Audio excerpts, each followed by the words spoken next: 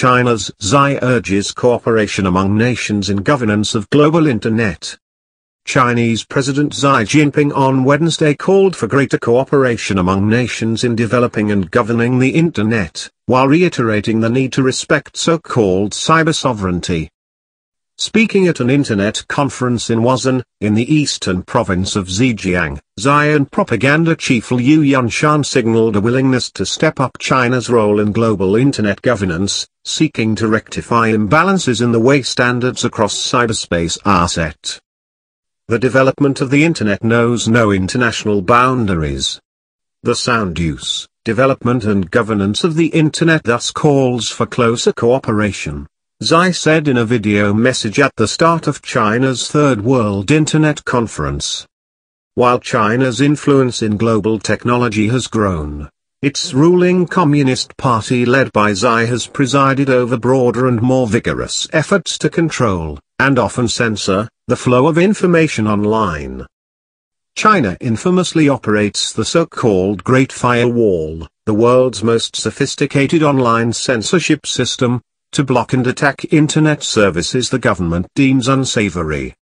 Xi repeated China's pledge to promote equitable global Internet governance while upholding cyber sovereignty, or the right of countries to determine how they want to manage the Internet. China's rubber stamp parliament adopted a controversial cybersecurity law this month that overseas critics say could shut foreign businesses out of various sectors in China.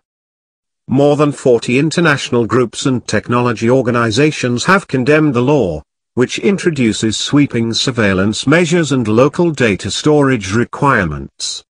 Beijing says the law was designed to root out cybersecurity threats in critical industries, and not to target foreign businesses.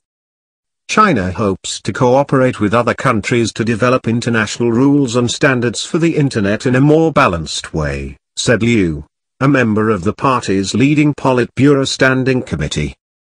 Insecurity in one corner of the Internet was a risk to all, he warned.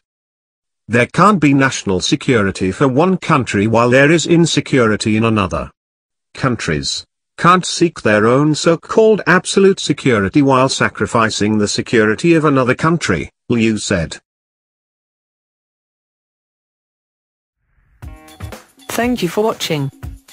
Please subscribe to us on YouTube, Facebook and Twitter. You can visit us on www.therealthingmeme.webs.com.